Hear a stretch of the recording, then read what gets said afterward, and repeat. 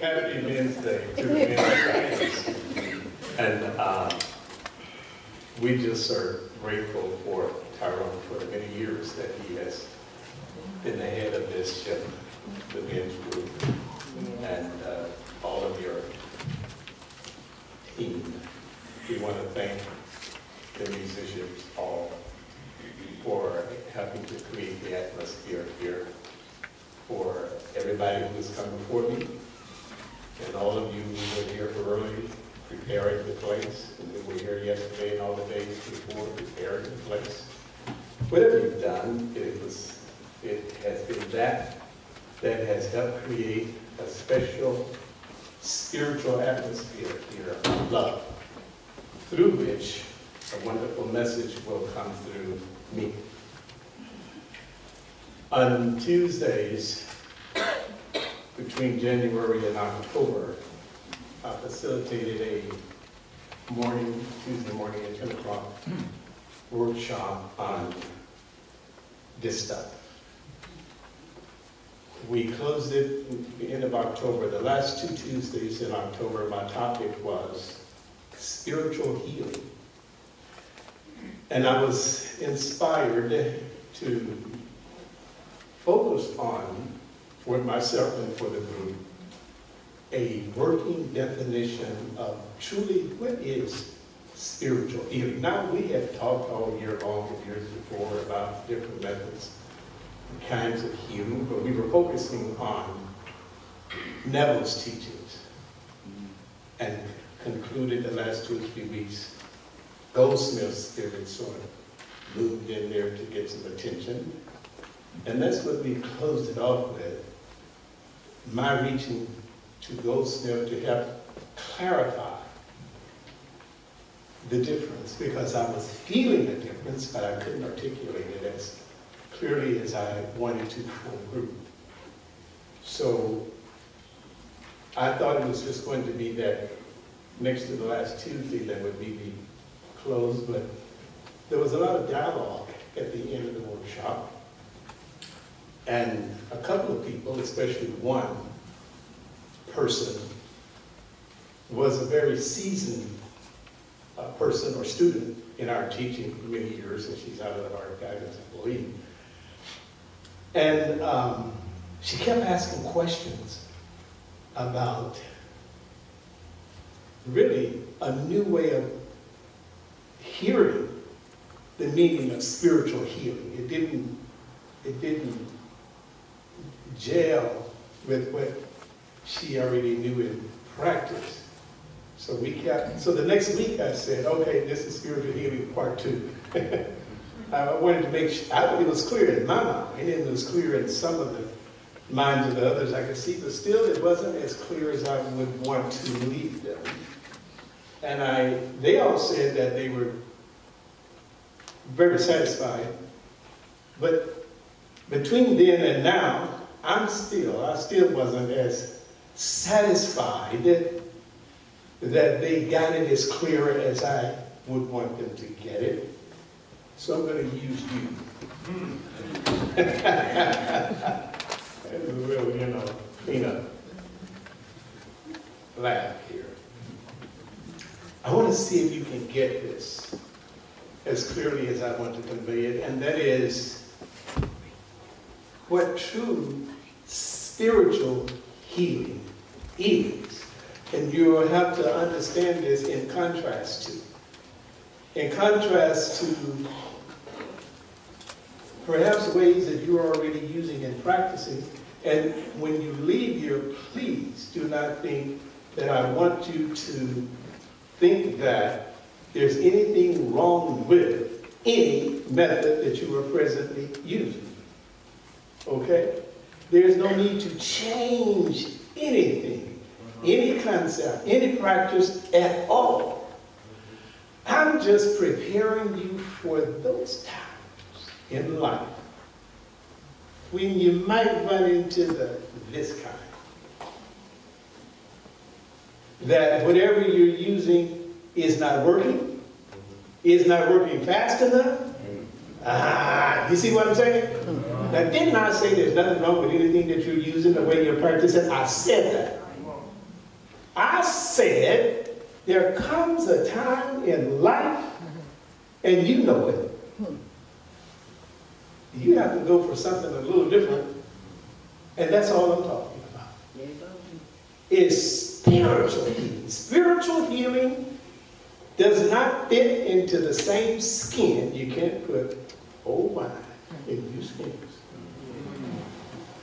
It's just not going to fit anything that you're already practicing, if it's not this. So you can't ask a question to understand it so you can fit it in the old skin. I don't have the answer for that. Now you have many methods of healing.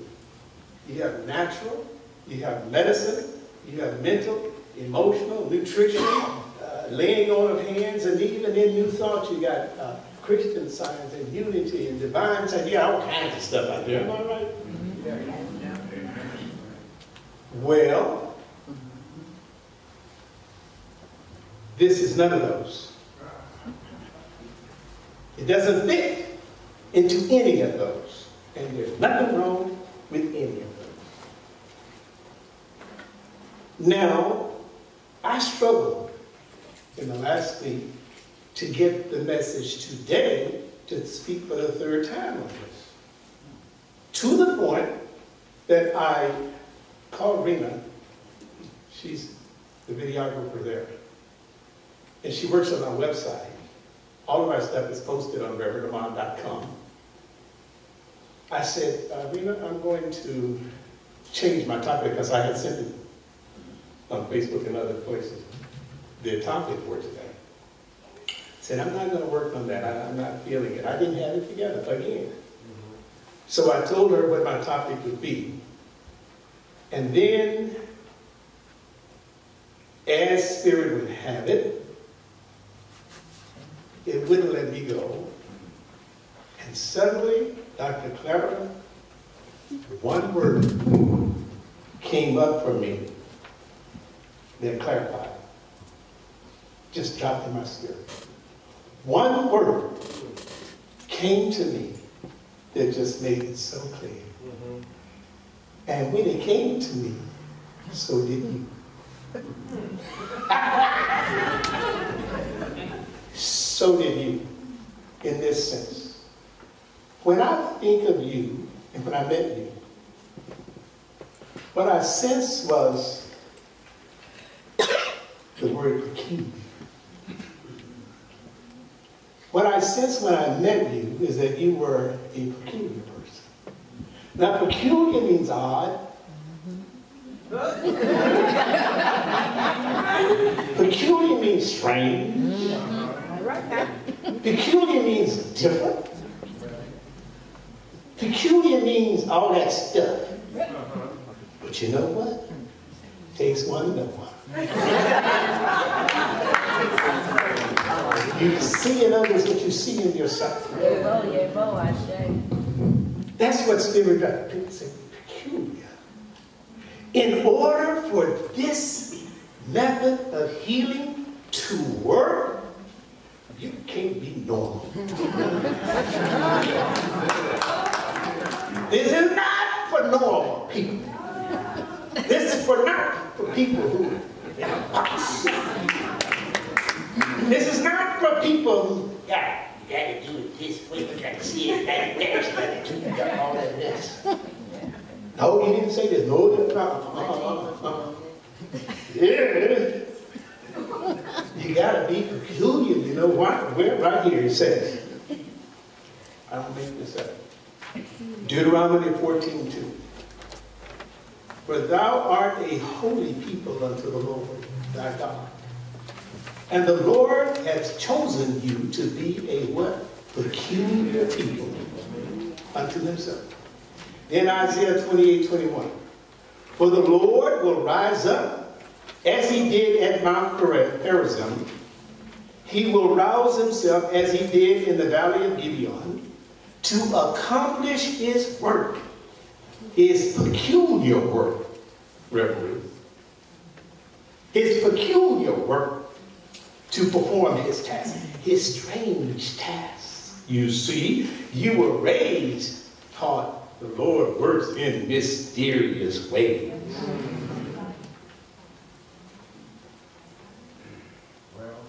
In peculiar ways. Isaiah 41:10, do not fear, for I am with you. Do not anxiously look about you, for I am your God. I will strengthen you. Surely I will help you. You see, in order for this method of prayer to work, you must have a peculiar relationship with God. A peculiar relationship with the Holy Spirit, simply because he works in peculiar ways. Peculiar ways. Lean on tonight, I don't understand it. You don't understand how this healing is going to come. You don't understand how this money situation is going to work out. You don't understand how this impasse in the relationship is going to. You don't know why this is happening in your life. If you are peculiar, isn't it peculiar that somebody just jumped up and started acting a fool in your life out of nowhere? It's peculiar. But do you see it as a problem? Or do you see it as something changing, something shifting, and it's all good? Oh, yeah.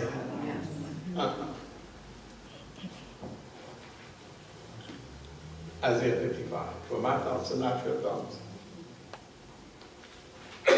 Either you're peculiar or not. My thoughts are not your thoughts. Neither are your ways my ways, declares the Lord. As the heavens are higher than the earth, so are my ways higher than your ways, and my thoughts higher than your thoughts. So are my words that goes forth out of my mouth. It will not return unto me empty, but will accomplish what I desire and achieve the purpose to which I send it. Your pass out says this. Michelangelo said, I saw an angel in the marble and carved until I set him free. The little boy was standing in front of Michelangelo and saw the statue of David, and he said, how did you know that was in there? He said, I saw an angel in the marble, and I carved until I set him free, which is the story of spiritual healing, spiritual demonstration, spiritual prayer. That's it right there. See, like you say, brother, I saw a parable in the quote. You know why? Because I'm just peculiar.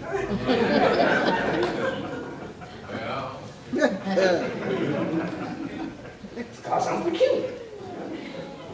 If you've got a peculiar mind, you see peculiar things. If you have a peculiar relationship, then he works with you in peculiar ways. Okay. Numbers 12:6 that the brother read. The Lord will make myself known unto you in a vision, and will speak unto you in a dream. So the Lord, through Michelangelo's mind, revealed something in the marble. Michelangelo caught the vision and received it through his imagination. Who is Michelangelo? You. God has, you have caught the vision, perceived it, and received it in your imagination, and that vision, that imagination, which is God speaking in your mind, saying that you are healed. Yes. That's the angel in the marble. Yes. It's already done. That's the angel in the marble. It's already finished. That's what's finished. The money, the house, the car, the relationship, the divorce, the marriage. It's already in what is the marble. That's the angel that's in the marble. What is the marble? It's your consciousness. The marvel is your consciousness is everywhere present and everywhere equally present. This divine intelligence that is all around you, and everything that all your stuff is in it.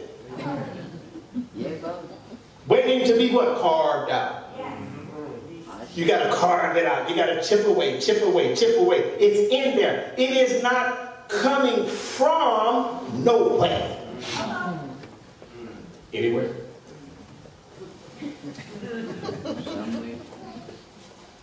Erase that word from.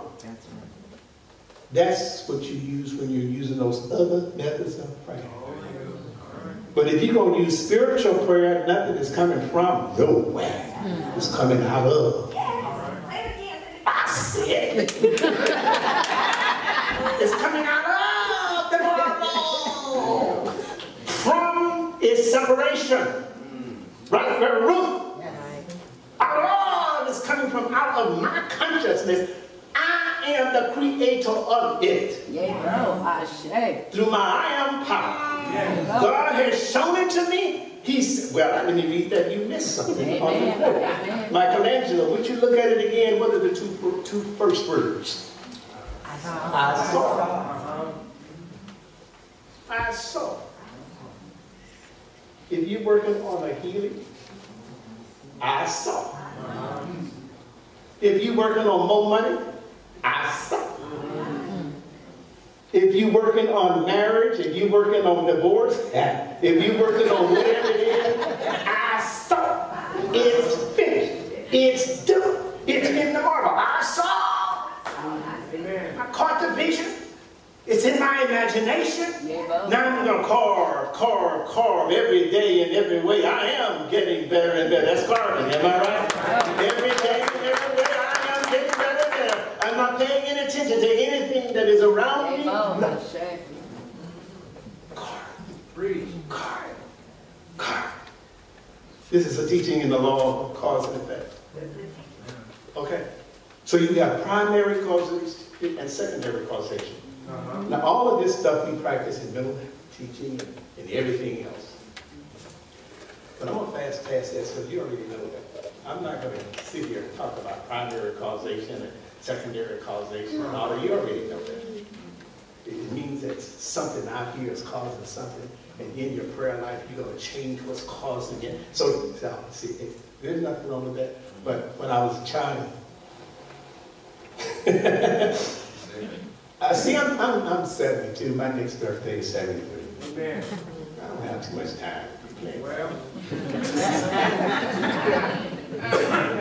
I'm through playing school and teaching and all that stuff. You know, playing church. I'm staying right here from here on out, Reverend Ruth, in the spiritual demonstration, the spiritual healing, the spiritual manifestation. There's nothing wrong with any of that. But my time is getting short. Amen.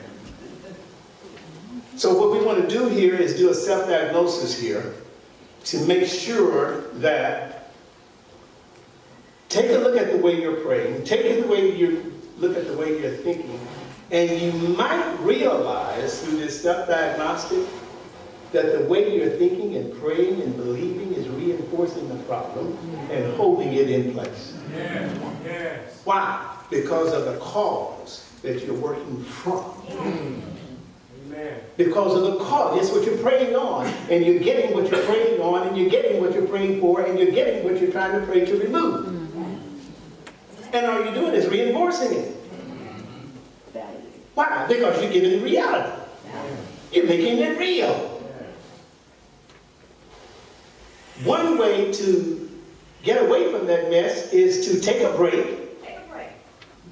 And come over here and deal with spiritual cause instead of mental cause and all this cause and all this cause and all this causes. Spiritual cause. You see, when you're working from spiritual cause, you're working from resolution and solution and answer. We've got nothing to do with what you think caused it. You're working from resolution, you're working from solution, you're working from answer. I went to Kaiser website, and you go into your medical files and records, and I was just going through. And I don't have a copy of a summary when I went for a visit about a year ago. But what made me think about looking for it was the summary they gave me the other day. And when they gave me this summary, I said, let me go home and see if I can see the find one when I was sick. Because this was saying I'm well. And I want to show these people something. And this is what it said a year ago. And you all know about it because I just put all my stuff out here in front of y'all all the time anyway. Most of it.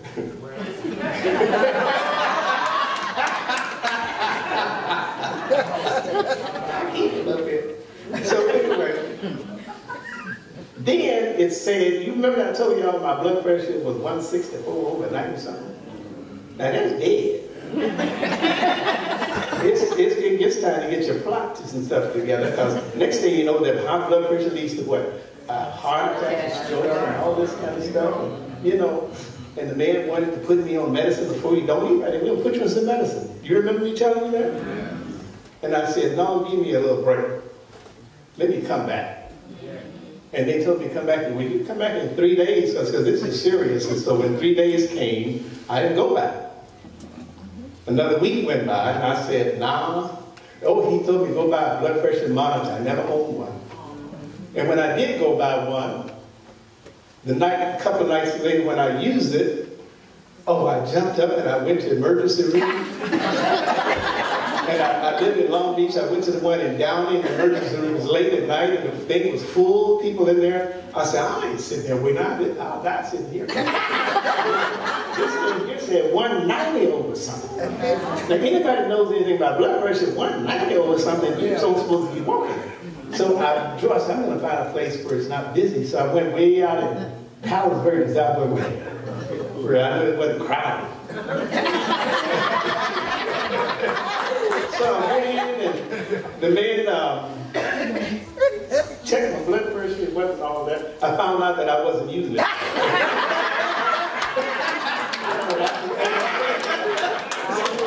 But I was dying. I was scared that I just knew I was going to stroke out into the... But it was... Well, what happened was, I went back maybe a couple of weeks or longer when I went back, because I decided to deal with cause. Now here's where you have to listen carefully. Because I worked on cause, because I was dealing with a highly emotional charged situation in the home with a kid. And I went back to try to deal with the cause, because you also have to stop eating chicken and stop doing this, stop, all your good stuff. I had to do all of that stuff too, along with trying to deal with the emotional thing. And I worked with it because I was working with cause. Now that would be primary cause, that you work on the thing, that's what we're taught. There's nothing wrong with that because it worked.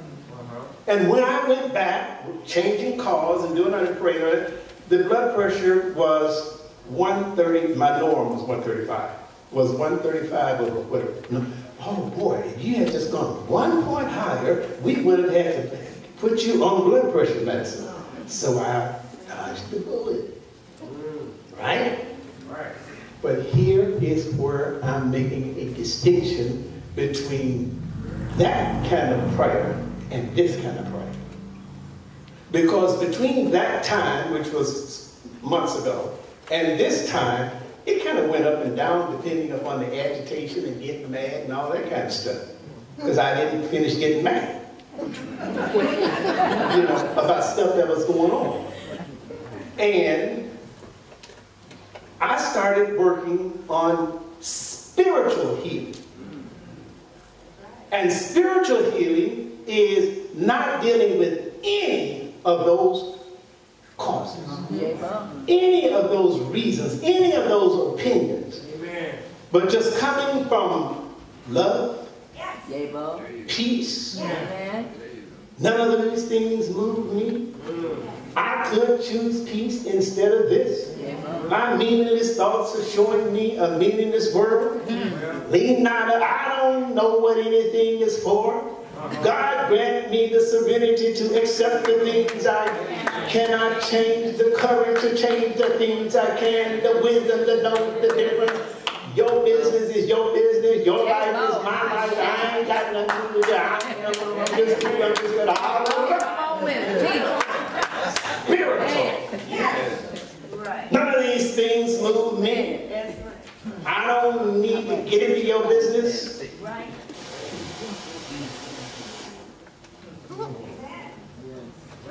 Guess what happened? The report the other day says 121 over 82. Now, perfect is 120 over 80. Am I right? Yes. Do you see? Spiritual healing is that when you stop dealing with everything that's being presented to you as cause. There is no cause but God. You're talking about two powers. Amen. You're talking about duality. You're praying from a consciousness of duality. You're praying from a consciousness of two powers. There is only one God, one creator, and everything that comes out of that creator is good. So whatever it is that you're experiencing in life, you gotta call it good. Because if it ain't good, it's something else. And there is no something else.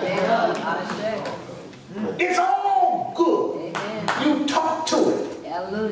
What did you come to bring? It came for a reason. It came for a purpose, and you pray from that purpose. You don't pray from the cause of the healing or to heal. You pray from the answer. You pray from the solution. You pray from the resolution. And that is what you get. You pray for what you get. Well, your paper says, mysticism is the study of that which is beyond the physical. Seeing the spiritual cause. That's what this is. Seeing the spiritual cause. The spiritual cause behind what is going on in your life is not what you are eating. Finish that sentence. It's not what you are eating. It is what is eating you. You get to the spiritual cause and it ain't bacon.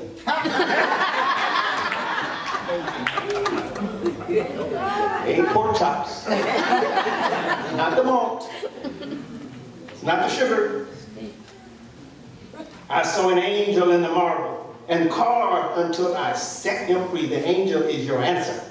The angel is your need. The angel is the problem. The angel is not the sickness, but it's the answer to the sickness. It's in the marble. See, Michelangelo received the vision, and vision is God. Vision precedes imagination. Imagination is in vision. Imagination is vision perceived. I, the Lord, will make myself known unto you in a vision and will speak unto you in a dream. So if you have a prayer request, a prayer desire, a need, where do you think that came from? You got to start off with believing and understanding that it came from God. It's a desire of the heart. It's God announcing in your mind that it is time for that thing to be born in your life. Amen. You caught it? Yeah. And then you pray from that cause. No other cause. Your cause now is a spiritual idea. And from that spiritual idea, you get spiritual healing. Amen. Goldsmith said, my oneness with God constitutes my oneness with all spiritual being and with every spiritual idea or thing. So within your oneness with God, you are at one with everything in your life. Amen. The cancer, the AIDS, the lupus, the high blood pressure, the resentment, the broke, busted, disgusted, the loneliness, the grieving, the pounding and the whining. You one with that. It's in your consciousness. Embrace it. Embrace it. It came not to stay. It came to what? To pass. Yes. Let it pass. This too shall pass. Let it pass, but it does not pass. It will not pass. It ain't going to pass until you give me the blessing that you brought. Amen. Get the blessing from it. Wrestle it until you get the blessing. You bless the hell out of it. You came to the wrong address. I'm getting some good out of this. I'm growing from this. I'm getting strong from this. I'm getting rich from this. Oh, this is enrich. You didn't came to kill me. You didn't came to enrich me with this. I'm getting a testimony out of this. I'm getting some knowledge out of this. What you see there is no fear. Am I right? No fear. My oneness with God constitutes my oneness with all spiritual being and with every spiritual idea or thing. All right. The desire, then, is this on your page? Yeah. Comes out of your mind. It is a finished divine idea. That's your prayer request. Whatever you're praying for, it's coming out of your mind. It's God telling you that this is that is time to be born or manifest in your life. So you're already with it. You're with child. It's in the marble. Like the angel in the marble, the desire is not coming from somewhere. The desire is coming out of something, which is your mind. Your desire is in your mind as a latent urge, waiting in a dream. On, it's time for birth. That's when you get ready for it. Birth into your natural consciousness. And that's what this thing called life is. Yes. Into this thing called life. The desire to improve situations, change circumstances, heal conditions, heal the incurable, do the impossible, forgive the unforgivable, make a way out of no way, move mountains, and so on and on, is written in Mark 11:24. Therefore I say unto you, whatever things you desire when you pray, believe that you receive them, and you shall have them. Now that word whatever, do you see that word whatever there? That's what's in the marble. The angel in the marble is whatever. Whatsoever. You call it out. You carve it out. Now, 1 Samuel 16:7 says, the Lord does not look at the things people look at. Oh, no. People look at the outward appearance. Yeah. But the Lord looks at the heart. Mm-hmm. People look at the problem. People look at the cause. People look at the severity. People look at the difficulty. People look at the impossibility. People look at how big, how long, and all this stuff. And it's going to kill me. I got 6 months. People look at the rock. God does not look on the outward appearance. God is checking out your heart. No fear. Why? Because it ain't what the doctor said it is. It's not what the financier said it is.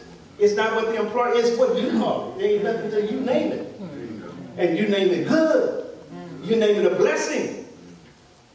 So I say here, do not look for the cause of the problem. Look for the cause of the healing. You work from what you perceive to be the cause of the healing, and it will be revealed to you. Here it is right here. Behold, I stand at the door and knock. Anybody ever heard that? Yes. Anybody in here not heard that? I don't know. Behold, I stand at the door and knock. If any man opens that door and invite me in, I bombard myself into your business. God says. If you're happy with it, I'm happy with it. But he says, I will come in and something. I will come in and communicate. I'll come in and talk to you. Yeah. So that knock on the door is that prayer request. Is that I want to be healed. That's God knocking at the door telling you that He is ready for you to be healed. This power is ready for you to enjoy this new home, enjoy this new car, or be in a better marriage, or heal the situation with this child, or whatever it is. He is ready for that, not you. If you start off right, start off that way, that's the way it ends up. Behind every desire is the divine urge, the inner cause, the spiritual idea that is seeking expression in the form of whatever it is that you're asking for, needing, wanting, or praying. That's God seeking expression in your life as that thing. So you start off with it, not without it. You start off with already having was everything you desire. When you pray, believe that you receive it, and you shall have it. You start off with already having it. Am I right? If you are working with a method that works, use that. If you are working on something for a long time and it hasn't made the breakthrough that you're seeking, then I'm just offering another way. And this way, very clearly, is this. Stop working from cause as you perceive to be cause. The cause is not that child. The cause is not that wife. The cause is not that husband. The cause is not the financial problem. The cause is not the sickness. The cause is not anything that any doctor has ever said. The cause is nothing that is in this world. Do you see what I'm saying? Yeah. There is no healing for that stuff. Because anything out there is not real. So how can something unreal be healed? Amen. It's an illusion of your mind. Amen. So the cause is in mind. Now that's a trick. That is a trick. If you say the cause is in your mind, guess what you go looking for in your mind? Cause. You go looking in your mind for cause. There is no cause there, because if there was, that cause would be creating something negative, something evil. How can that be? That's an oxymoron. God is the only cause there is. So if God is the only cause there is, then God cannot cause that. Amen. Then here's another truth. Well, if God didn't cause it, what caused it? That automatically implies there's another cause. You see how you go in a circle? That automatically implies there is another cause. So what do we do with this? That's why I was confused. That's why I labored on this and labored on this and labored on this. Well, the one word that wraps it up, I started off with it. What is it? Peculiar. You got to have a peculiar mind. You just got to be peculiar. And then, in this peculiarity, you stop asking questions. Yeah, I should.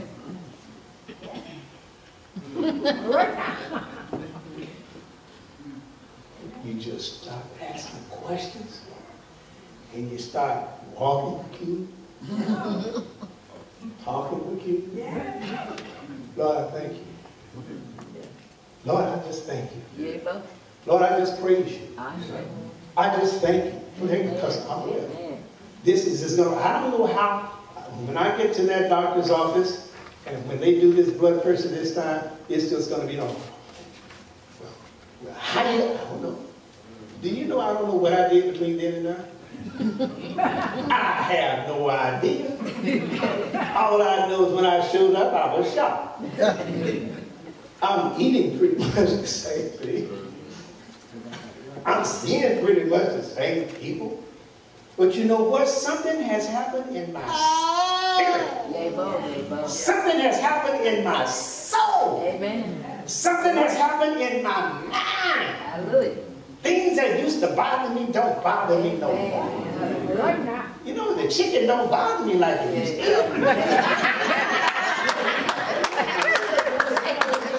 Something has shifted in my consciousness. Something has been moved. Do I go looking for it? No, I'm just all right. Amen. And if I could give you examples about other areas of my life and other levels of my life, it all works the same way. I just don't lean unto my own understanding. I just chill. I just relax.